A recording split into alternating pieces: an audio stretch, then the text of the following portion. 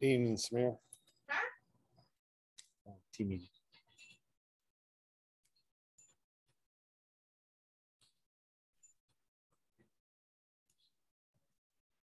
Hey, Roy. Hey, Milan. Sorry, I was away for a bit. Back now.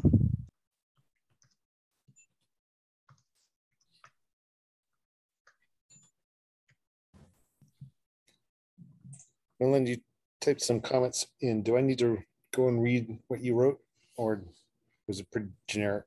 Pardon? For what? You mean on the PR where I tagged you? Right? Was that a question for me? Yeah, if it was a question for Melinda. I saw that you responded to some comments I'd put in. Can you ping me the link? Yeah, let me see if I can find it. Thanks.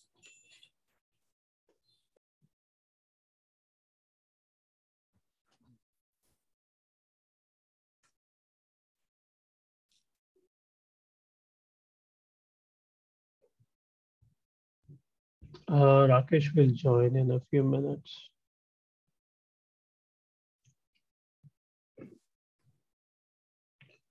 I didn't get a chance to update the agenda. I have a couple of PRs to talk about.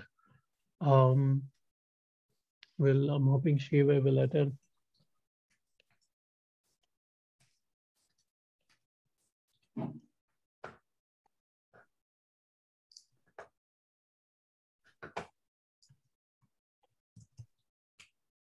I mean, I think we can probably get going.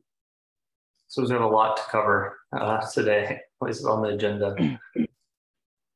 Okay, let me have a look at the agenda as well.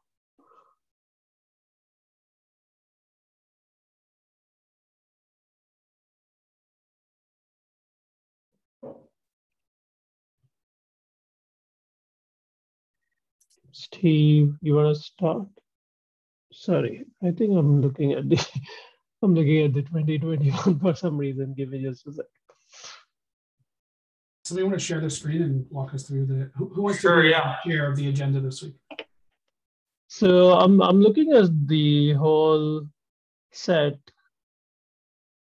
Can we punt project management roadmap items to Thursday? I think I have just one item related to RC1 breaking changes and compatibility that we can discuss. Is that okay? I see items from David on migrating of the spreadsheet, triage RC1, spec location, triage alpha to alpha 3, new user story proposal. Can we push all of that to Thursday? Monday is primarily a tech sync.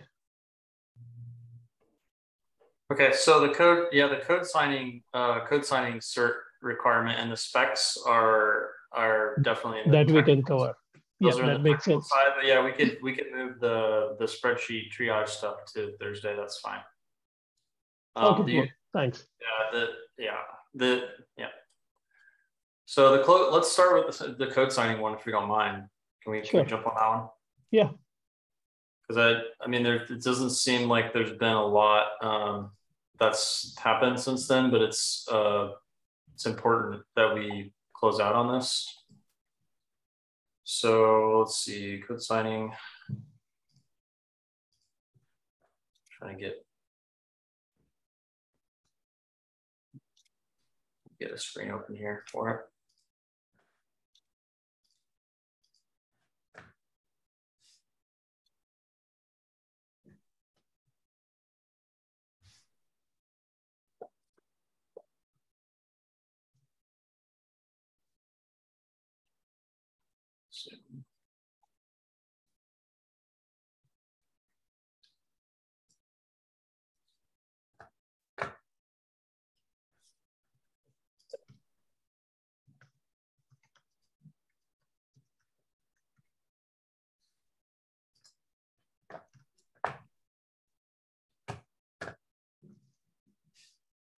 So you should see this screen here, right? Yes. Yeah. The certificate requirements. Okay. So yeah, so we have a bit of a conflict going on here, and it's actually impacting it's a number of things. So the specification, right, says that you have to have the bit signed for the code signing. Let's see, it's in here. Code signing certificate must contain the IDP code signing, and not any of those. In practice, and then we also have that enforced in code as well. It's going to be a problem. And so there's also a bit of a discussion here back from February, like, do we really need to enforce this or not? And there's a bit of a dialogue where, you know, the RFC itself, it has a challenge with us just signing any artifact. And then the requirement, of course, of notation is to be able to sign any artifact, not just code. And so this, you know, is, it's a big deal in terms of how people create certificates and our requirements and the like. So no one's commented anything after all of this. I'd like to get some answers on what we're doing here. Yeah, I think Pritesh can handle this one. He worked on an update for that section, and I think we are in more alignment. So I think I have updated the spec already. It's just like if EKU is present, it should be code signing. If it's not present, we won't verify it. Like the presence is not must here for EKUs. Okay, so that's why I just wanted to just a summary of TLDR is if a code signing certificate is provided, which we're not even sure it should be provided at all, that it's optional. So the majority of scenarios, in fact, I want to tease out when a code signing cert would even be used, because that's not what we're trying to achieve today, but it certainly should not be requiring code signing certs. So it's like if EKU is present, it needs to be code signing certificate. If it's not present, we'll accept that also. Okay. Then it's, but that's not how it is in code, though. I updated this back, I think 2 weeks back, and we haven't updated the code till now. I think there's a PR out to update the code. John has a PR out for that. Okay. Which repo is that? Notation core go. Let me just quickly get the link for that.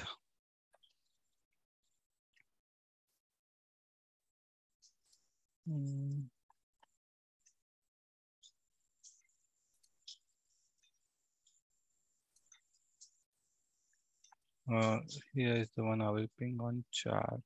Here. 12. Yeah, this is the one.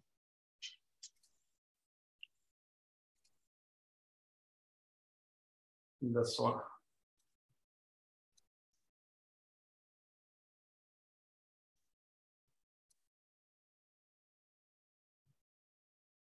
So, but does this actually remove? Because this looks like it's adding the CA and leaf cert validations. It will be removed. Yeah, it will be removed as part of my change. I'll publish PR today or tomorrow. Basically, when I will be calling the signature envelope method, which we are defined in CoreGo, which should be basically performing the certificate validation. I will remove every other certificate validation from the code. Okay, so your code, so this doesn't do it, but then the one that you're working on, so this is right now. Yeah, this just adds the code for that. I'm already calling the code in my method called signature envelope. I just have to plug in that method into Notation Go now, and remove the other signature certificate validation checks from the code. Okay. That's pending on my side, yeah. Okay. Does that mean we're not going to require code integrity, or we're going to fail if it is set? Or does it matter? Sorry, can you repeat that? So which way are you coding it? So does it require CI or not CI? Or do we cannot care anymore? Oh, Can you go to the, so if if EKU is specified, we require it to be code signing certificate. If EKU is not present, we don't do any verification. So I think that's also then a point. Then, so you're saying if you have any EKU, it must be code signing. Why is that a thing? Because you don't want to use a document signing certificate or an email signing certificate or a TLS certificate to sign code, right? Those certificates will then sorry to interrupt. Let's go to the specific language there. If we can open the spec again. The question I have though is that the only thing you can put on Notary is an application or code. You can't put a document, in which case then a CI code signing certificate doesn't make a lot of sense. I think the only EKU that would make sense is if it's a code signing or a document signing certificate. I think those are the two ones, but we definitely don't want artifacts to be signed with other EKUs that are defined, right? Like a timestamping certificate should not be used to sign an artifact. Correct, but there could be another one added for secure supply chain usage. When those, if you don't know one, I don't necessarily say it's bad, but there's certain ones we say we don't want to support. So it says if EKU is present for the signing certificate, must contain code signing and must not contain any EKU server auth email. So it can contain code signing and software supply chain or any other custom EKU. But it is explicitly saying you can't use a TLS, email, or timestamping related EKU if EKU is present. But the question I have. Roy, you went back on mute.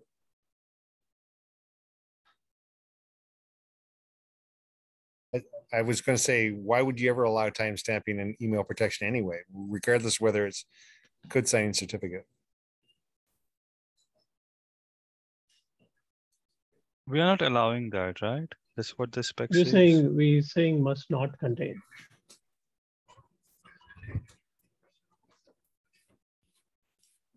Well, I guess I'm a little confused on the language here for timestamping certificate. Oh. So it says basically if EKU is present for timestamping certificate, it must be ID KP timestamping, and it must not be any extended key. It must, so basically it's an array. It can contain multiple values. So it should contain timestamping one. It should not contain any EKU or email protection or server author code signing. Because we know these are pretty standard EKUs and they should not be used for timestamping. But doesn't this imply that you can use a timestamping certificate? For timestamping? Yes. Yeah.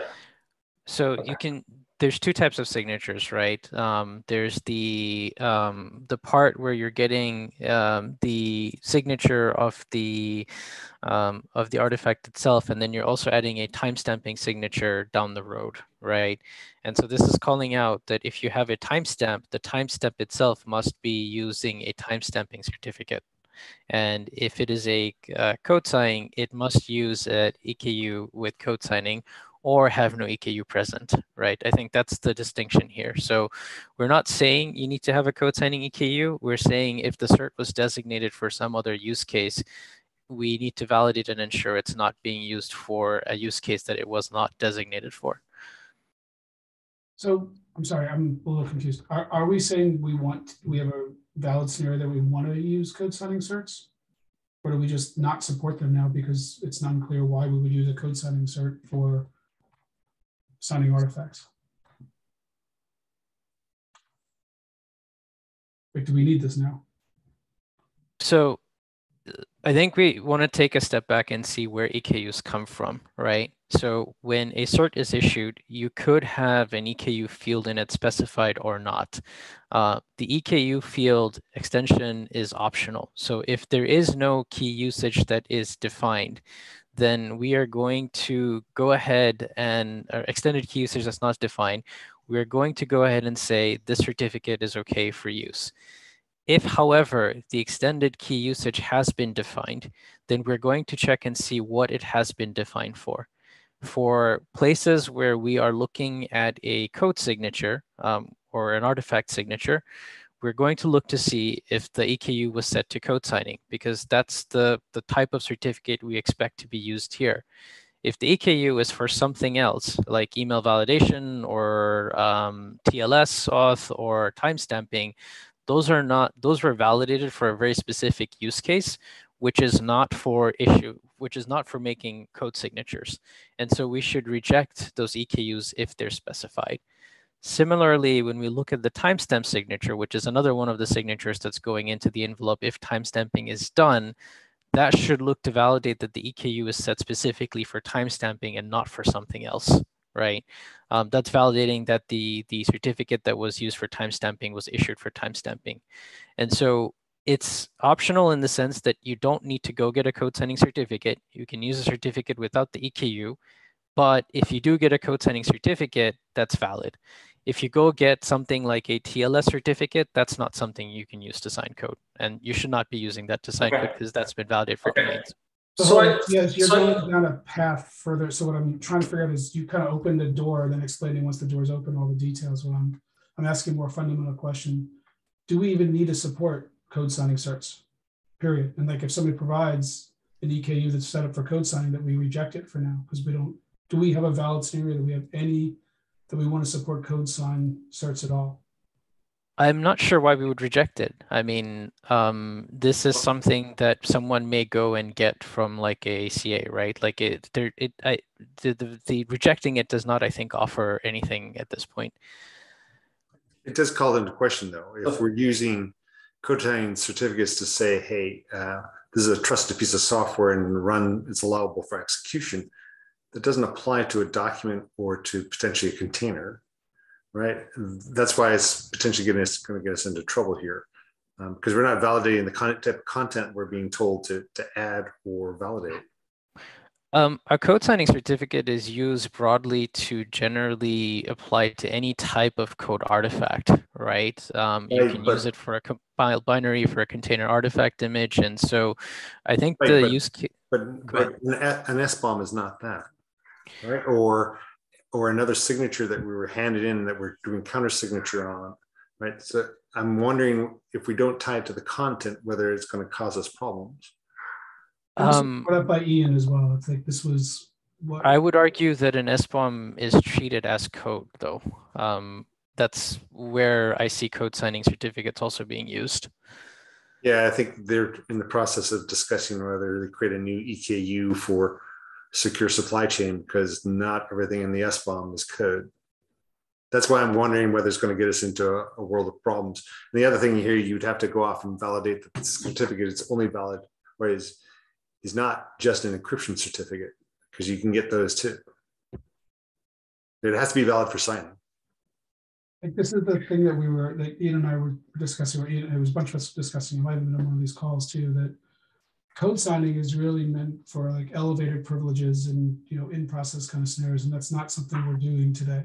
It's not that we might not add it in the future, but it's not something that we're trying to address today. Like, yes, an SBOM should absolutely be signed, but it's not code signed. It's not lifted into a secure process like a device driver.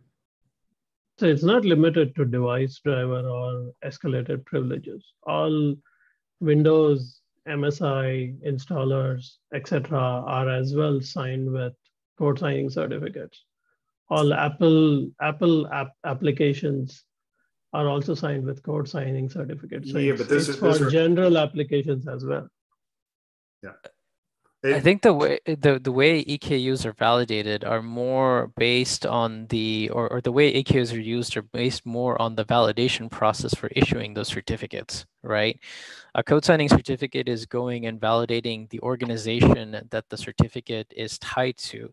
And the difference between a document certificate and a code signing certificate is essentially that a document certificate requires a user or an individual as part of the approval process. Code signing does not. Your server auth TLS will require domain validation.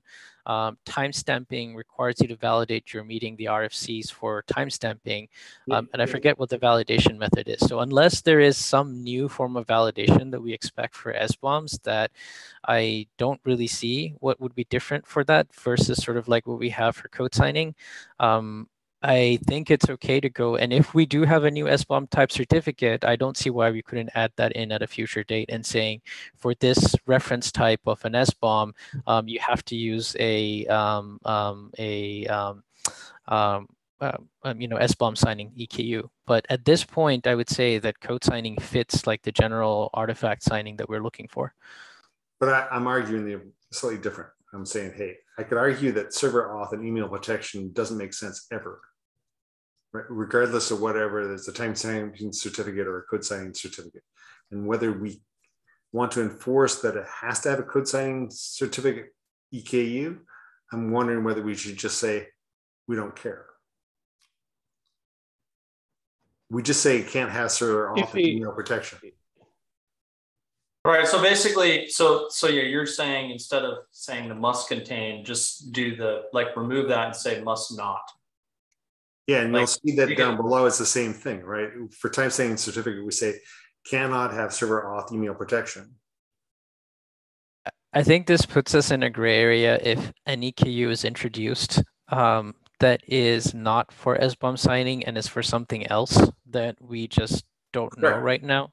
Yeah, that's exactly right. The question here is, would this put an artificial gate and stop innovation? And that's something.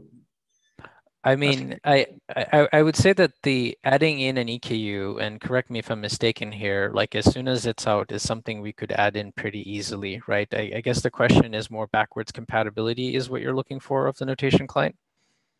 I think so. I'm wondering whether we're putting an artificial barrier that we don't need to.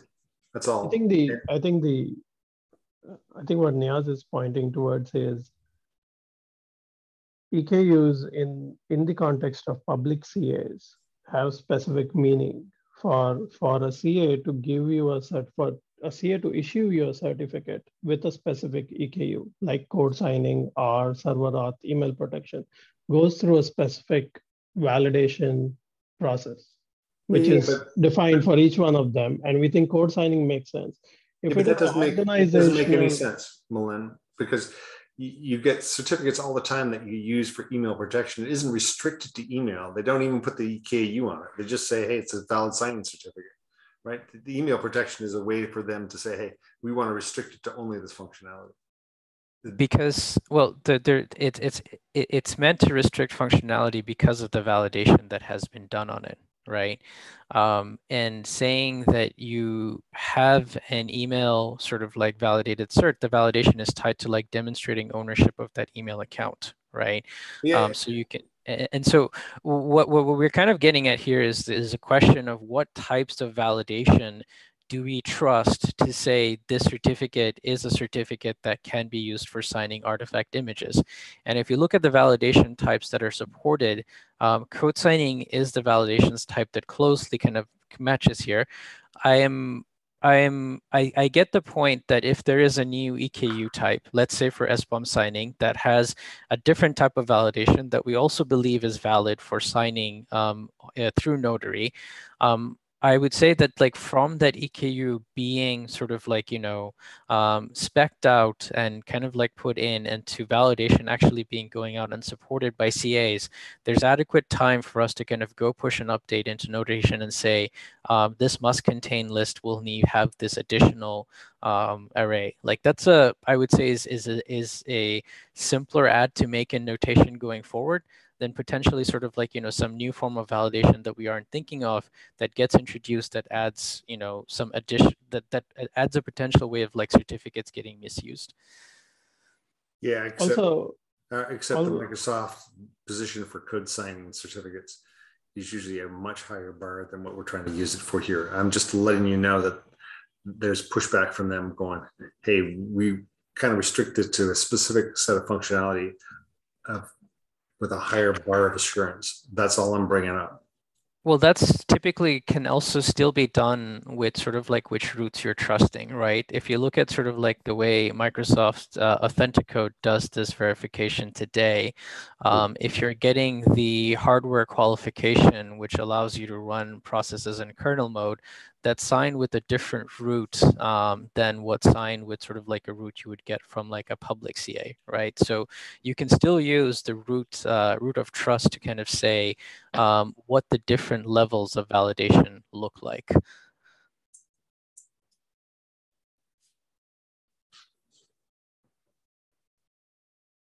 Yeah, I'm not sure by using code signing certificates for documents, though. I'm just letting you know something's odd. I have to, step away from it, but yeah.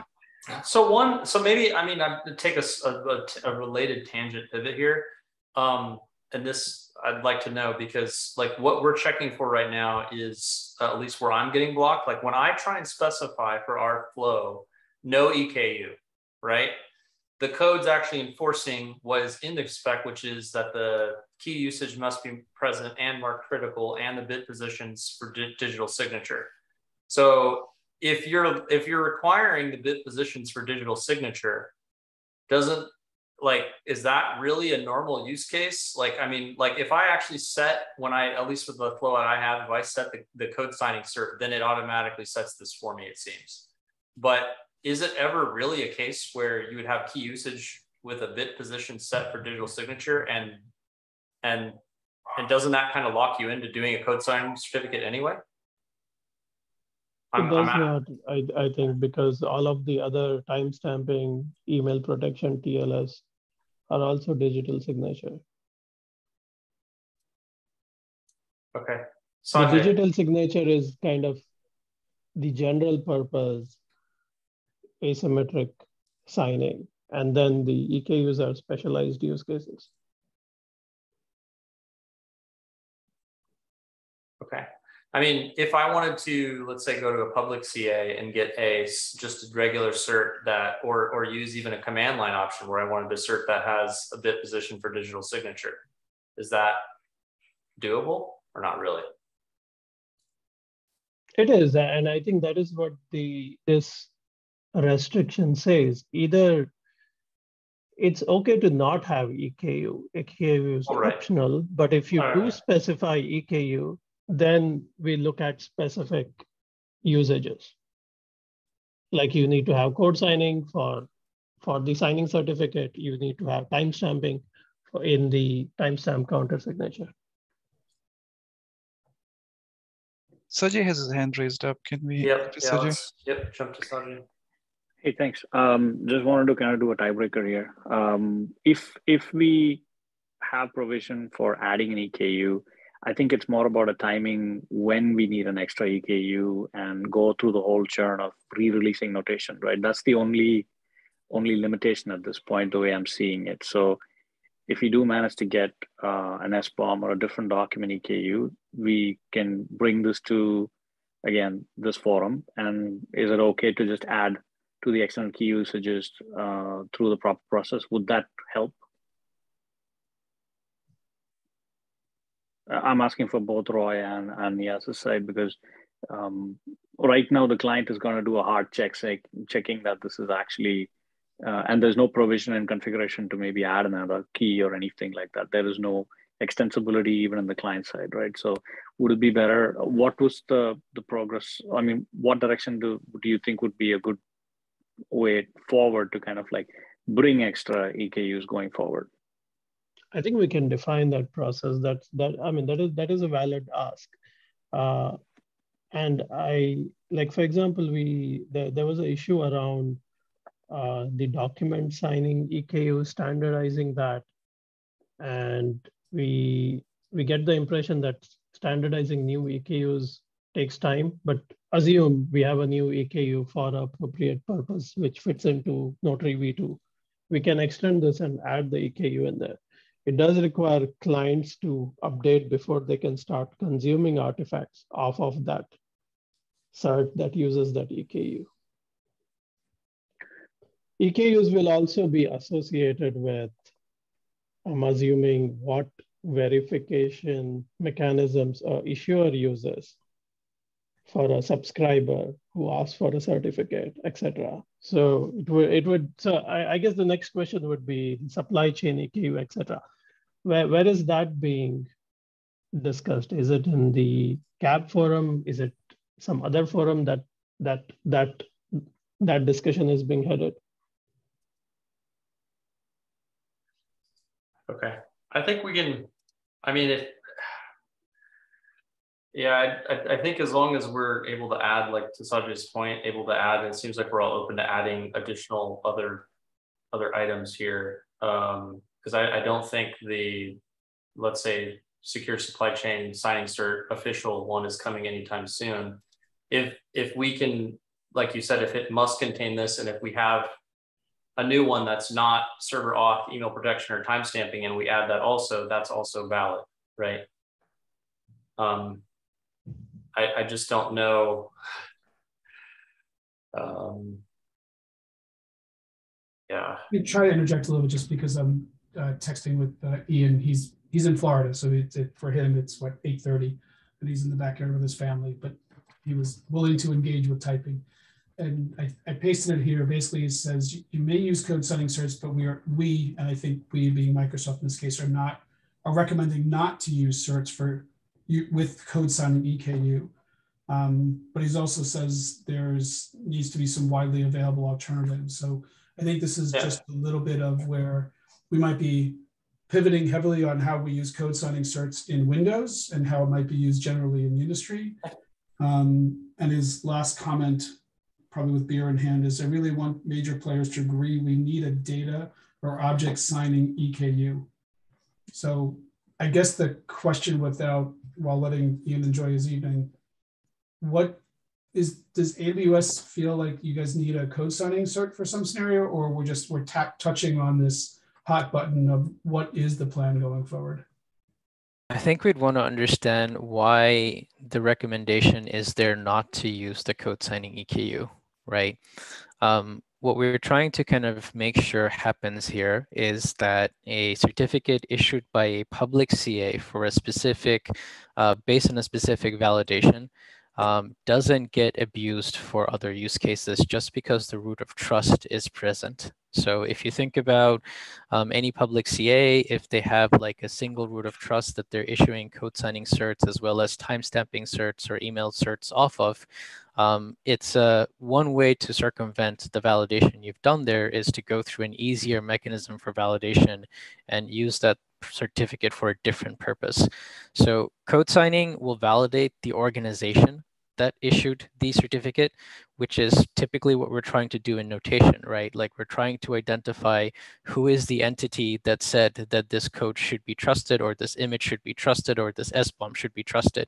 You're doing entity-based validation, which is what the code signing EKU looks for in the validation aspect.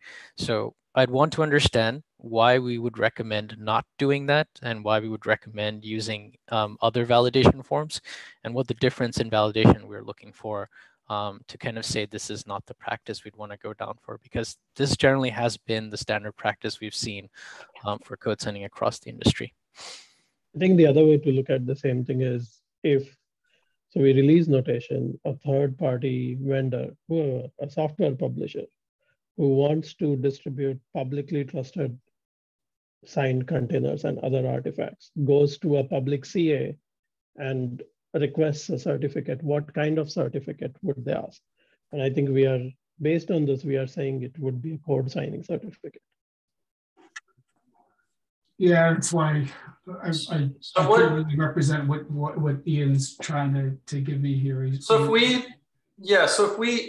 guess the question that maybe I would have to Ian and to the group is if this key usage thing is enough. Like for instance, if there is a code, like let's say secure supply chain artifacts signature X509 EKU added, would it be enough to just do the no EKU specification and do digital signature, or no? No. What we would want to do here is, and I think notation can get this change out faster than the spec gets approved and pushed out, is go in and say must contain IDKP code signing, comma, or IDKP supply chain, or whatever we call that. And that's the one line or that's the code change that needs to happen. It's a simple code change. It's adding in what are the additional valid EKUs that can be used. So can I recommend that we punt this until Ian can explain his perspective? Okay. I'm seeing if he can join the Thursday call. He actually thinks it's part of the CAB format at the same time. All right. Yeah, let's move on. Yeah.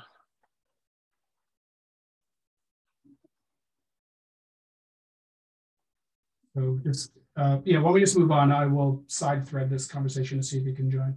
It sounds like he has the CAB forum at 8 a.m. So he might, if it's only 1 hour. Why don't we just close this out? He's in the pool with his kids. Like he's, you know, I asked him to join if he could rather than type, but it's easier for him to type than get on. Okay, he says he can make it work for Thursday. So why don't we just pump this whole topic to Thursday? If that works for everybody. Yes, no? Am I on mute? No.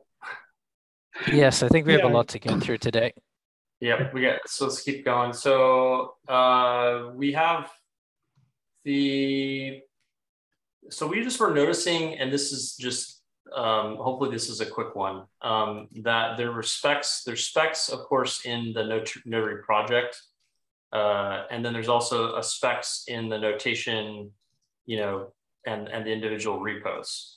So what is the desired place for specs? Because we were also looking at for the inspect spec and the verify spec. Of course, inspect hasn't been implemented at all, verify has, and we really could not find much for verify. And then we also noticed there's specs in 2 places. So what is the desired preference for where the spec lives, and are we missing something where the verify spec lives?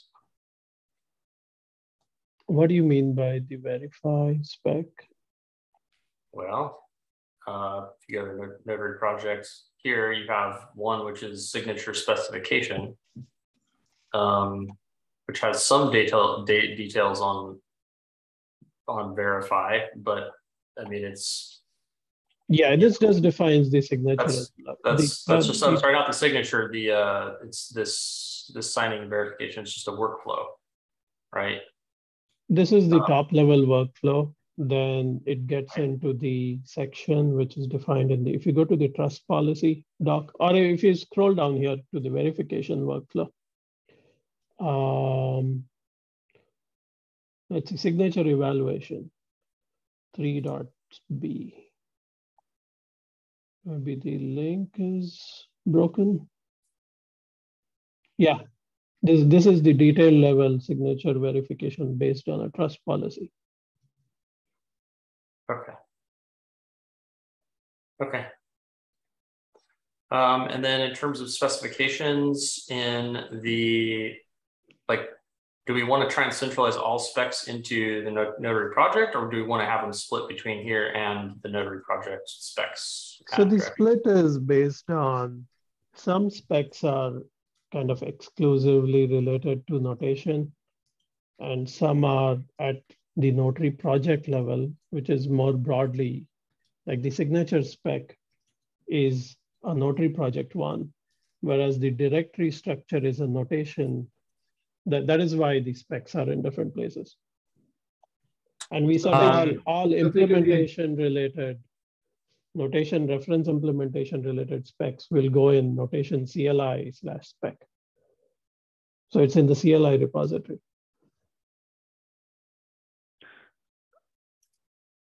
Okay.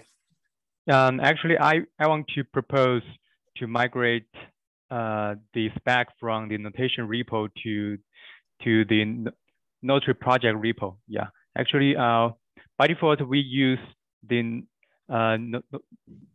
Notary.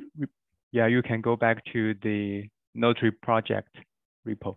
Actually, we put all of those requirements and specs in that repo, but people may not know the places of those CLI spec in the notation CLI repo. I think we can create 2 folders for the spec for notation CLI and Notary project. I propose to put all of those documents in one place. In this way, people can clearly find they want. So what, actually, I'm losing track of sounds. Is that Samir or is that Malin? Sorry. I think Malin was kind of calling up, there is the difference between the Notary project as a whole, which could include various language implementations, and the notation CLI specific configuration, like specifications. For instance, the plugins are very specific to the notation experience. That wouldn't be a Notary project model. So that's why we had the specs there for things that are specific to notation. But like a signing format, the signature format, for instance, is irrespective of implementation. Like if you go to a Notary project for V2, you expect to get these signature formats. So that's why the specs there. If you're trying to configure the notation CLI, there's specs specific to the notation CLI, the notation binary in the notation project. We certainly need to do this from a documentation perspective. Like if you go to notaryproject.dev and we provide links to specs and implementations, we need to clarify this in the docs, but there is a clear separation for the two. I agree on the separation. The audience for who will look at the spec, like Notary project specifications could be implemented by multiple tools. They only need to look at the specifications that are currently in here. The notation specs are more of design documents related to notation, because we need to have a common understanding of what we need to implement, like the directory structure. So those specs are more to drive consensus on what really gets implemented in notation. Okay.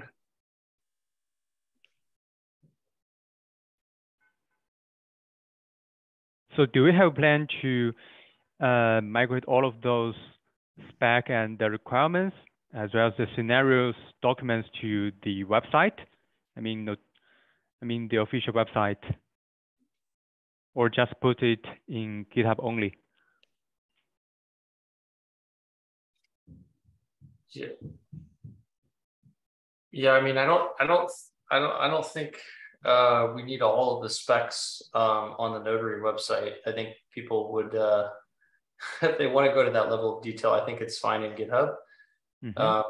But I think certainly some of that information needs to be bubbled up and extracted to the website for sure. Dave, can you just navigate to notaryproject.dev for a second, since you're up there?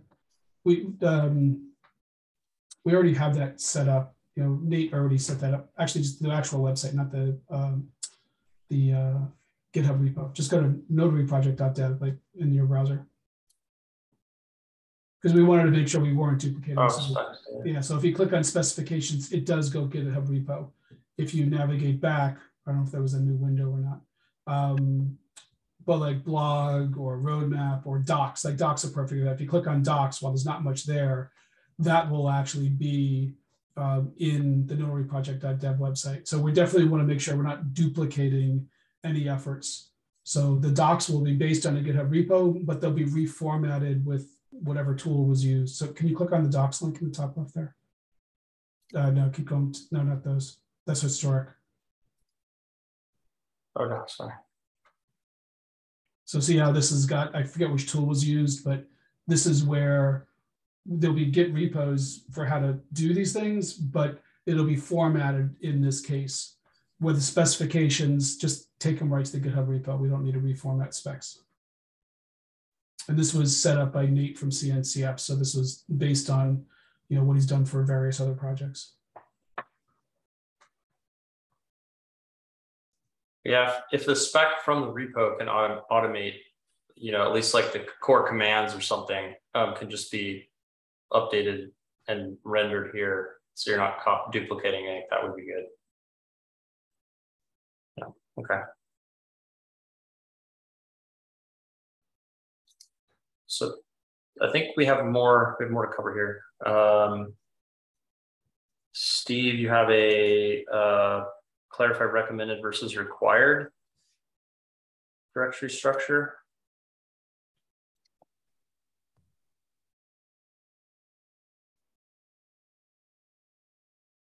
Steve, I think you are mute. Yeah, there was one I was just reading through because I was trying to catch up with all the specs on the overrides for per user, per system, and so forth. And there was just a thing in there about required versus optional. And then there were some inconsistencies, at least in the Windows category. So I was just wondering why we were doing recommended versus required, or is that what we're trying to do when we get to the security of system versus user directories? It was the top. If you go all the way to the top, it was the first required that you clicked on. That's 505. Can you go all the way up?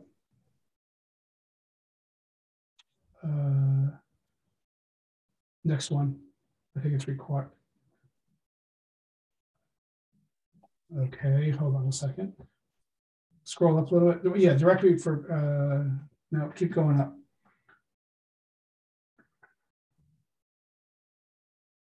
The documentation, wait, stop right there, right above category. Recommended directory structure for those components as opposed to required. It's a nit detail, so I don't want to, we have more important things to discuss today, so I can clarify this later, but I just, as I was going through this, I was struggling a little bit. Well, Lynn, do you have any detail on this? Shiva authored this. He might have a clarification there. Yes, because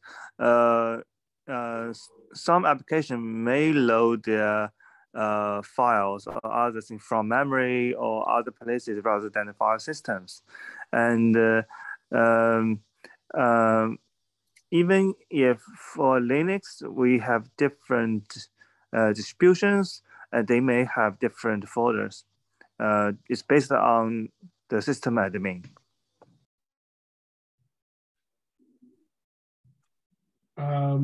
How do we have, if they're optional, if they're recommended versus required, then how do we manage the security and configuration? That's what I'm struggling a little bit with. So basically, it depends on the users are using the notation or notation Go. So if they are using notation, then we are applying this documentation. If the user is using notation Go, then we don't have the control for that. Oh, I see. You're saying in random SBOM tool, if they want to support notation signing, then they're going to use notation Go. And it's really up to that CLI on where it provides it. Because we want to provide a way for it to define, my SBOM tool. I might want to be my SBOM tool in my SBOM directory. Although I'm still struggling why, if it's based on Notary, why wouldn't Notary be in the same spot? Kind of like if multiple tools are using the Docker config. Docker config isn't configured unique per instance. It's always in the Docker config store. So maybe this is a good discussion on whether we should be. Yeah, and the one thing is, for example, for ratify, if ratify want to use notation Go, right? And what is the file structure? I mean, for ratify. That's what I'm saying. So ratify, when it's using notation, would actually use the notation directories, and rather than have duplicate, because then the question then becomes, if somebody's trying to configure something with Ratify and an SBOM and Notary, do they have to maintain 3 different trust stores? Or is it, if you're using Notary, including in Ratify or an SBOM tool, there's one place to configure it so it's not getting confusing. And when confusion equals security holes.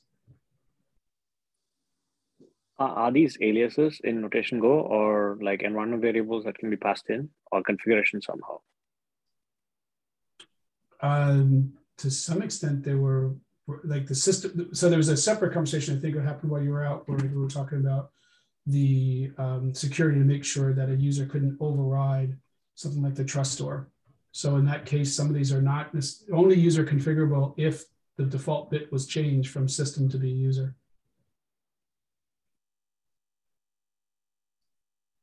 Yeah, we didn't put that in place right now. Right now, I think just user settings take preference over the system. I have two or three more topics to cover. We got 10 minutes left. Right, but okay, so is there a concern with trying to have notation code, regardless whether it's used by other projects in the common location? So this way we don't wind up with duplicate and confusing configurations. That's Sorry, why can you repeat that? Yes, no, just trying to get closure on this one so I can do the appropriate issues PRs. Sorry, could you repeat that question? I'm just asking, is there any concern with, does anybody think we need to have multiple locations that are configured separately by usage, which would lead towards config stores, trust policies and other configurations would vary based on the tool, even though you're calling a notary sign? How did that, I mean, I'm not following. Where do we see multiple locations here? This is the recommendation, right? Like, is there any indication that we are leaning towards multiple locations? Well, if it's a recommendation, then it allows for multiple locations. What I'm saying is it's not it's required as opposed to a recommendation. If you're trying to get the trust stores, here is the location. It varies based on OS, and that's already captured in this doc. But you can't just choose random tool and put it in a different location. At the system level, the directory locations are standard. At the user level, I forget, we use the XDG config that allows users to customize it. That's the extent of what you can do with it as per the spec. So it is locked down. For system level, the paths cannot be changed. It is OS specific. For user level, it's up to user preference and there's defaults. That makes sense. And basically it defers to XDG. If you really want to change the directory for users, they use the XDG variables. Right. Okay. Yeah, I think that clarifies it. So then you could just tweak the doc if you needed. So it's required for system and then recommended for user. I think we're good. Thank you. So this is the first one I have on the list. Milan, did you? Is that okay? Or I don't see any other ones you have. I'll share screen so that I can run through. Oh yeah. Let me do that. Can you see my screen? Yep. Yes. Okay. And I think before we get into this, and we can touch upon it again on Thursday, but I wanted to begin because last Thursday we got into a bit of debate around this. The RC1 CLI commands, and we are working on a CLI spec. We committed the baseline version. Here's kind of the whatever guiding rules I'm using for it. The same thing that we use for library. Whatever we designate as RC, release candidate, we cannot break the experience, rather that be an API or a CLI command from that point onwards till GA. We can't make breaking changes because customers, users will rely on that experience. So the same applies to CLI, which means RC1 should only contain commands which we have solidified.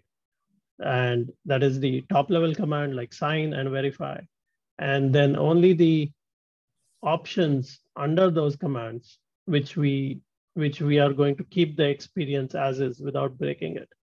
So which means, for example, cert add, cert remove, any other commands where the experience is still being debated, needs to be refined, etc., we should not have them in a RC release. That's kind of my position on CLI commands.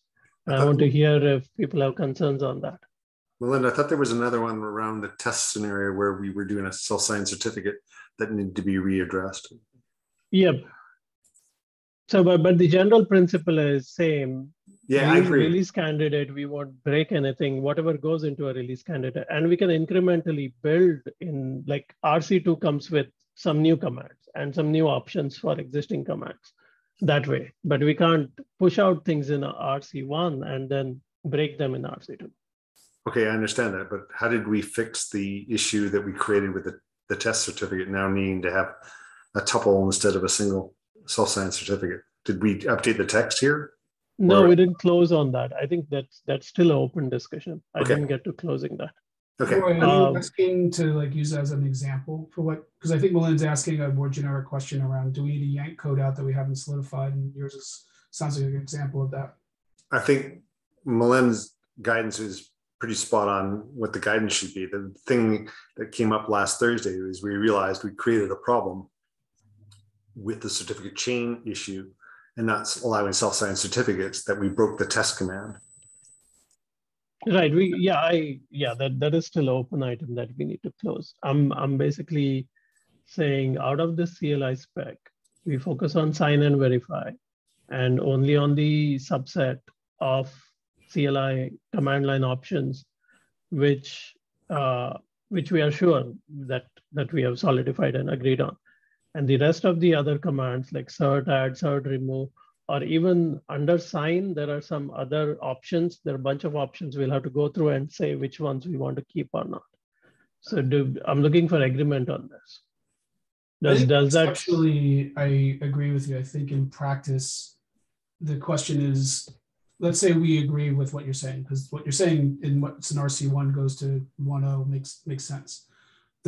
The problem though, what you're suggesting though is how we get there. Are we suggesting let's go through each command and finish the specification of what we'll do in RC1, and then we update those command by command? Or do we wholeheartedly rip everything out and then optionally put stuff back in? Because the latter sounds much more problematic. And as an example, I just did the login one that I was working on just before the meeting to kind of have focused PRs on each one. So to follow that train of thought, what I might suggest is rather than doing a PR that yanks everything out, then we have to optionally put everything back in, is why don't we create issues for each one of the commands and make those tagged from RC1, and we have to resolve each command for what we're going to do for RC1. So do we want to, if we do that though, do we need to iterate faster? Because waiting for a week is going to take too long.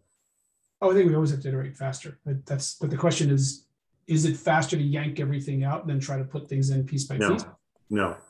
I think it's probably easy to, I think by yank, you can even disable some commands. You don't have to take off. It depends. It's a case by case thing. But my criteria for RC1 is enable the basic user experience of signing and verification, which probably means just sign, verify, and login command. That's probably the extent of it. And the rest of the commands can be, I mean, we can handle it either ways. Basically, the commands need to be disabled. If you want to move that code into another branch, etc., that is a different question. Well, let's take us and pull on this thread for a second.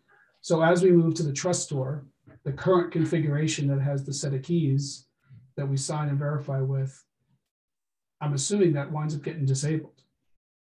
So yeah, it's not even disabled, right? That was the alpha one. Sorry, yeah, that was the alpha one experience. Yeah, that functionality does not work, and like that functionality won't be supported even post RC1, even in GA, because we moved on to trust policy. So everything has to be configured using trust store and trust policy.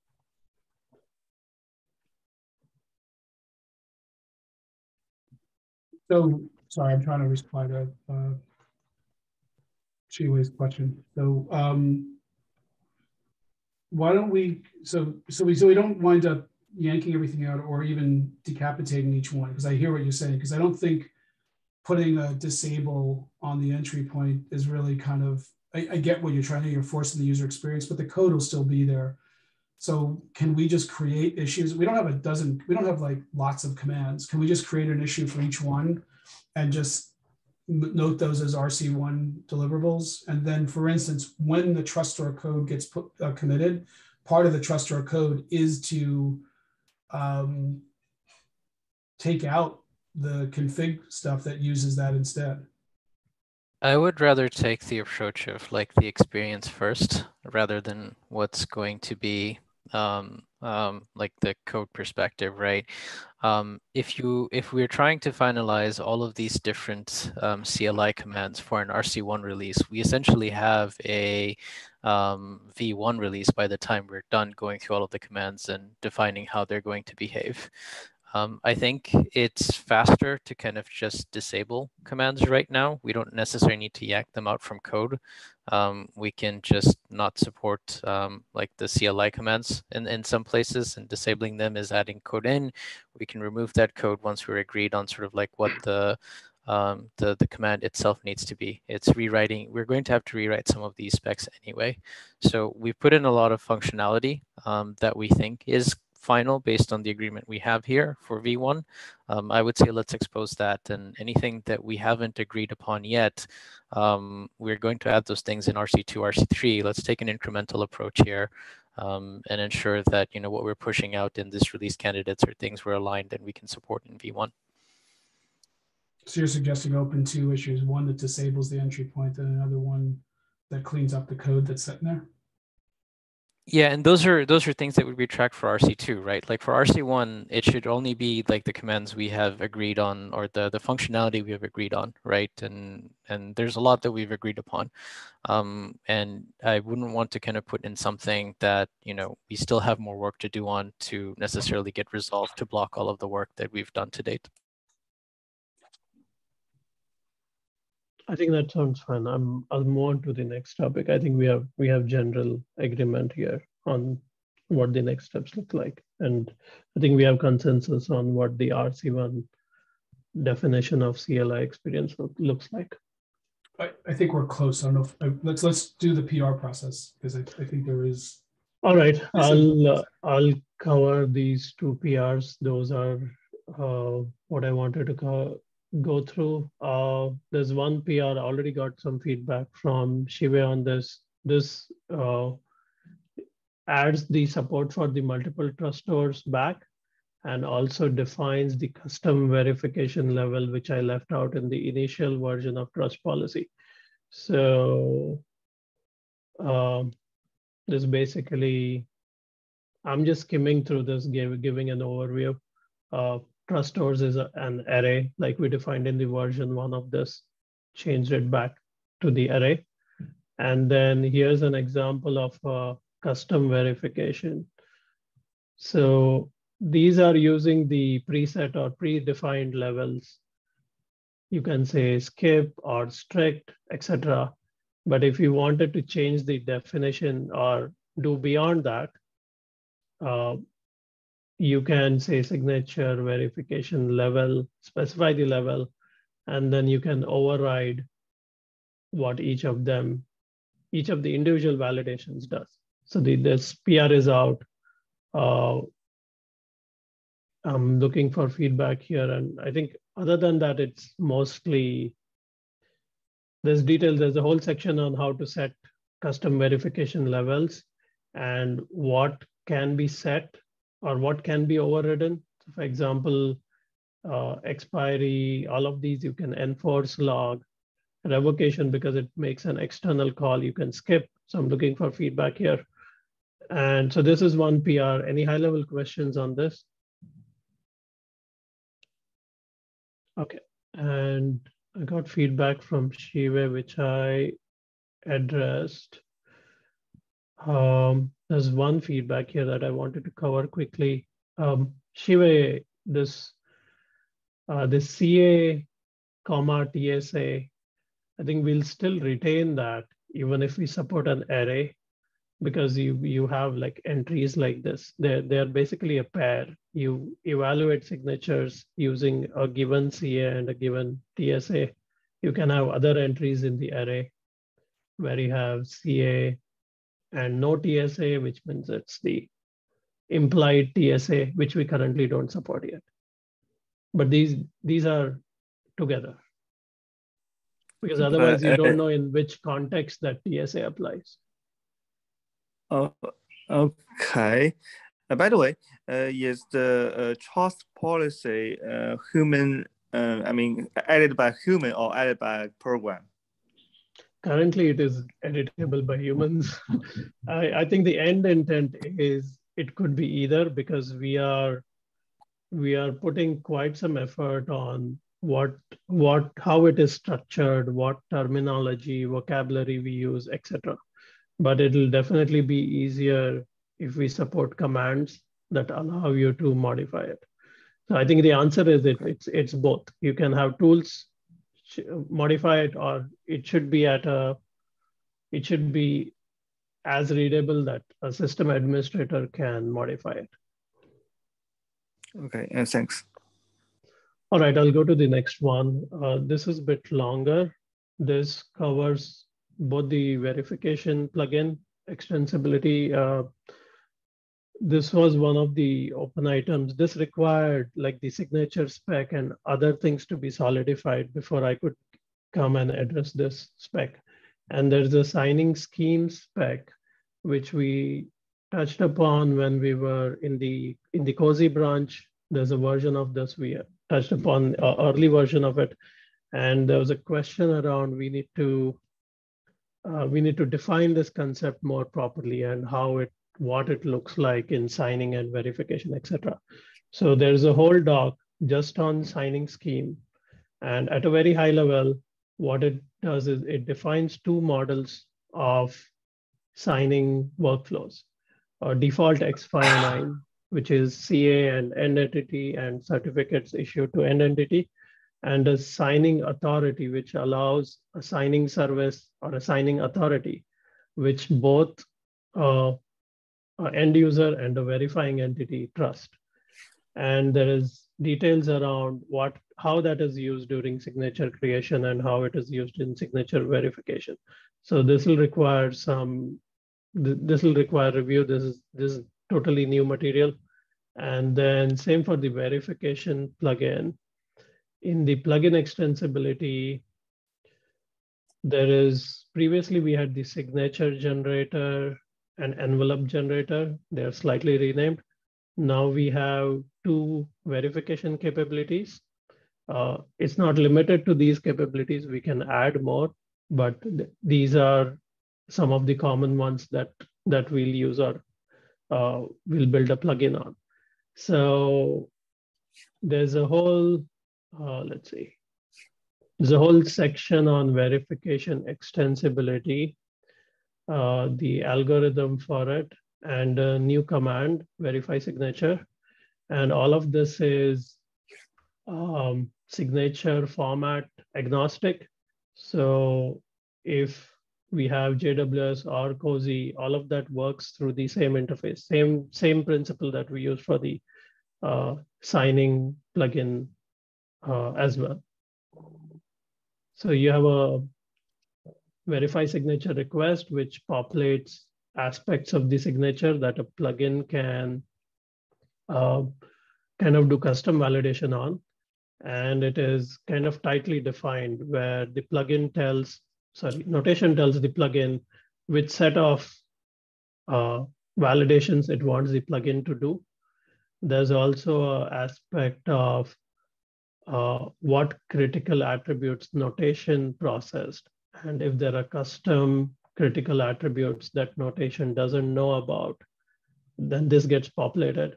And then the plugin responds back saying, for each of the verification, what is the result? Or each of the validation, what is the result? And then any of the critical attributes that notation didn't know about, but the plugin knows about, it can process and send back all the results. Yeah, so these two PRs, this one is in draft. I will finalize it by tonight. And I'm going to ping Shive Roy at a minimum to give feedback there.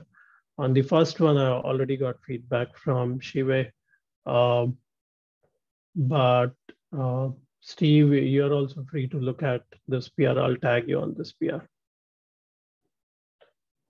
All right, that was kind of covering the PR updates. Any questions on either of these PRs?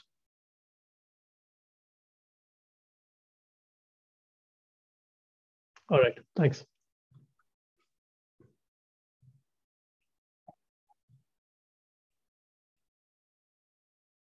Was that the last topic in the list?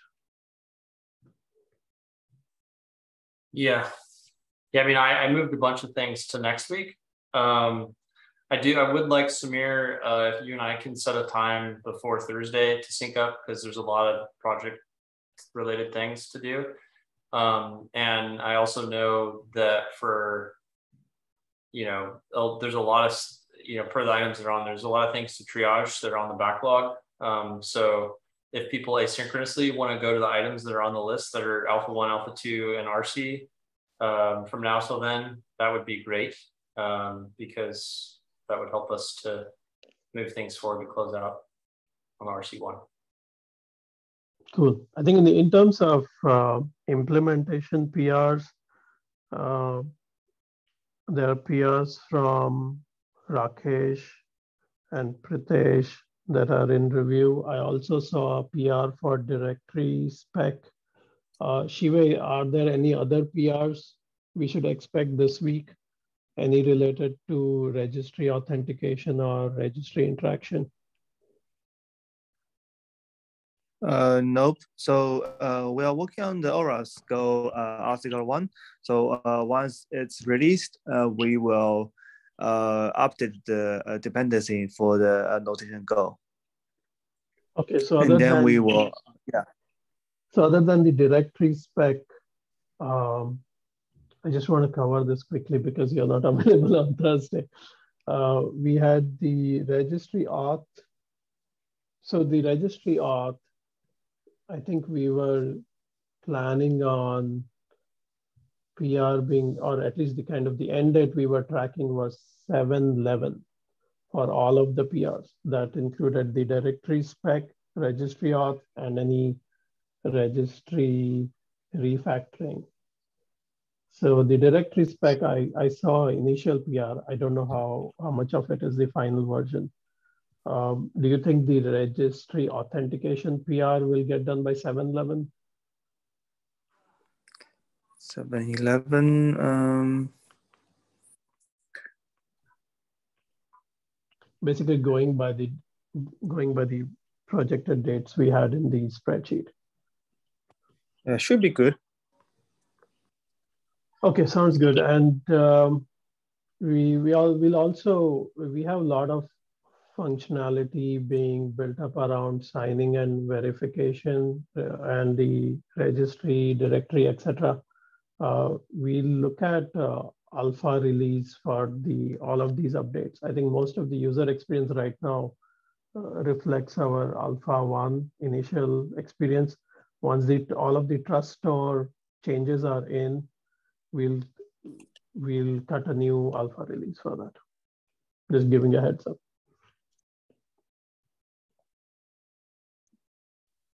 All right, that covers everything from my side. Thanks. David, I will look over the changes before our Thursday meeting. I'm not sure if I can carve out spare time between now and Thursday morning meeting, but if I do, I'll ping you. Otherwise, we'll cover as much on Thursday and then set up some time after that. Okay, great. Cool, thanks folks, bye. Thank you, bye-bye.